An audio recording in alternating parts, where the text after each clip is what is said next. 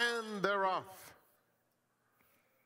Magic Account is going out for the early lead. Brainiac comes away a joint second, with Get 'em Dusty moving up between rivals. Vilified was off slowly and awkwardly and is all of a sudden right on the pace. So Vilified and Magic Account sizzling down the back stretch. Speed of the Nile is 3 lengths back, a joint third. Inside Get 'em Dusty with Western Power in between those two. Then Brainiac, Unusual Win, and 3 more to Serjani.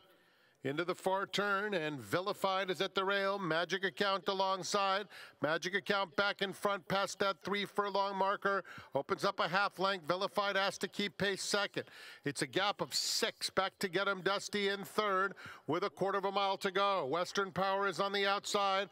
Then it's Speed of the Nile and Unusual Win. Magic Account turns for home in complete control.